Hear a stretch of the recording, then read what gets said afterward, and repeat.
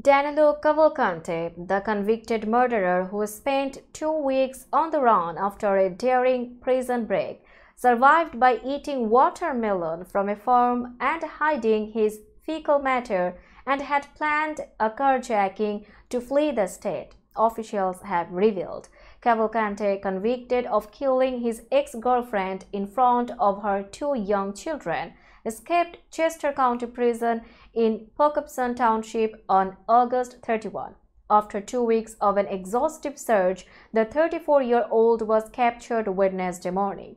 After he was caught, Cavalcante confessed to investigators his plans to slip out of the country and divulged how he survived on the lam. Robert Clark, the supervisory deputy U.S. Marshal in the Eastern District of Pennsylvania, said.